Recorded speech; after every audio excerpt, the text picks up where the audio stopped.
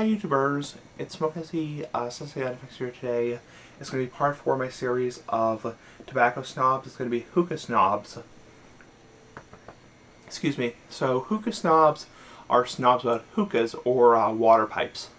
Now these people are like, well, hookahs are so fantastic, they're historical, you can taste all these wonderful apple, banana, coconut, mango, peanut butter and jelly flavors.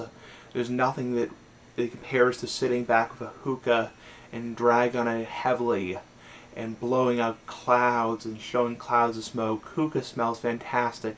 Cigarettes, cigars, and pipes smell horrible. That's what a hookah snob is. Sorry. So yeah, those are hookah snobs. Anyway, bye.